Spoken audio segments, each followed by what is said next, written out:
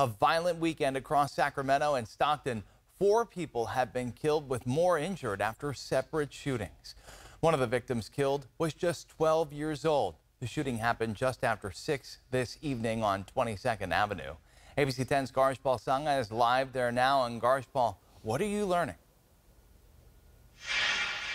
Yeah, Luke, the details of exactly what happened here are slowly trickling in, but officers are trying to piece together the evidence. And we're on the southern end of the 22nd Street as police are continuing to conduct this investigation. And we're near by John H. Still Elementary School. Now, Sacramento police officers came to this Meadowview neighborhood in South Sacramento this evening. Officers say they found a 12-year-old boy with 1 gunshot wound. They tried to save his life, but that boy died on scene. Now, the information of exactly what led up to the shooting has not been released yet. And also, we don't know if the shooting happened at a house or outside of a house. Police are still conducting that portion of the investigation. There's no amount of words that we can provide in that circumstance. Now our job is to try to find, justice for these families and find the people that are responsible for specifically, especially, these homicides, but really all crimes in general. And so far, for this incident, no suspect information has been released.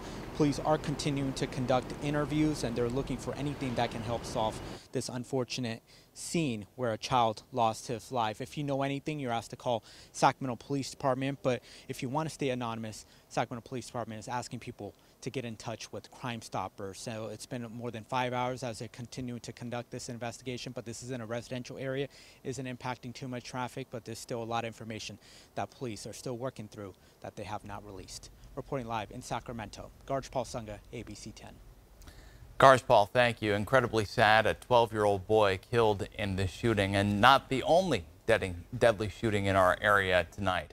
In Stockton, a woman was killed and 2 others were hurt in a domestic violence incident that ended in an exchange of gunfire between a man and Stockton police. Now, this happened when Stockton police responded to a domestic violence call on Blue Ridge Circle. Officers found a 30-year-old woman with a non-life-threatening gunshot wound, and when officers approached the apartment, a 39-year-old man shot at the police and they returned fire.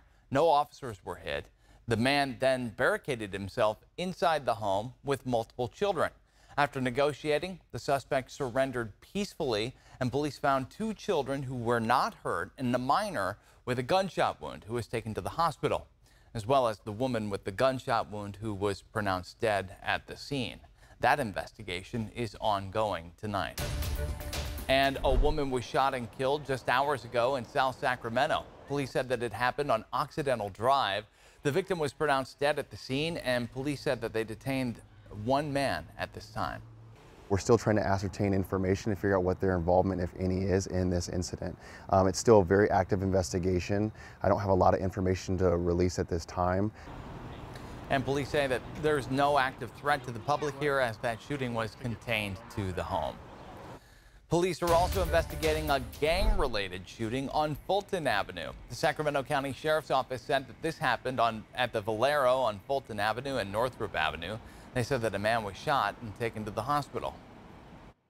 The victim has been transported, was shot multiple times, including at least 1 time in the face, several times in the torso, and maybe in the back as well.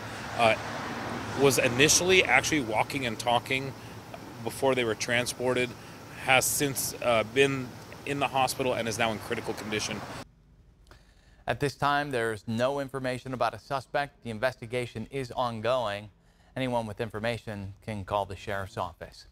A minor is in the hospital tonight with life-threatening injuries after a shooting in Stockton. Police said that this happened near Carolyn Weston Boulevard and Manthe Road. The minor was described as a male. That incident is under investigation as well, and right now we have no information about a suspect. And a shooting overnight in downtown Sacramento killed 1 person. Police said that this happened just before 1 a.m. at the intersection of 24th and J Street.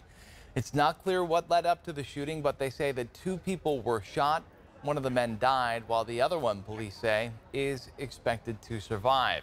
Anyone with information can contact Sacramento Police.